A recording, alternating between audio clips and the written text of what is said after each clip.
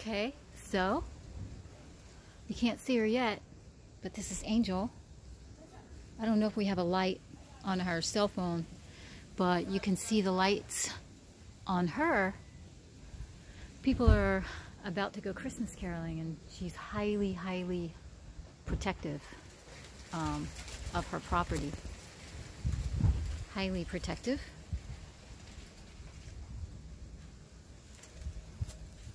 She hasn't made a sound yet. Good girl, Angel. Come on in the light. One thing about, there's Angel's Charlie Brown Christmas. Snoopy. One thing about Angel, she's been giving us a challenge.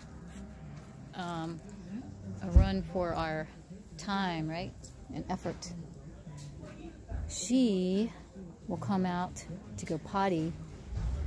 Really good on potty training, but the one thing we found out, these lights that we have around our gated fence and our property, she will not go potty if she's around these floating lights here that you see. She won't go potty. She's too focused on what they are, and she won't do it. So we are training her to where we're trying to desensitize her around these.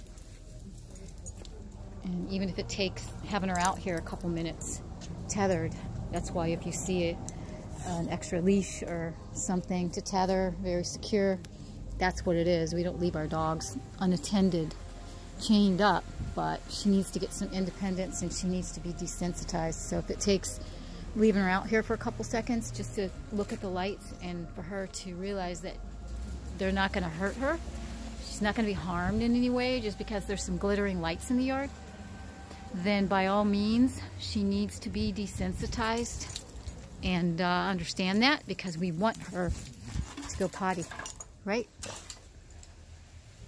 She's getting wound up. No, Angel. No.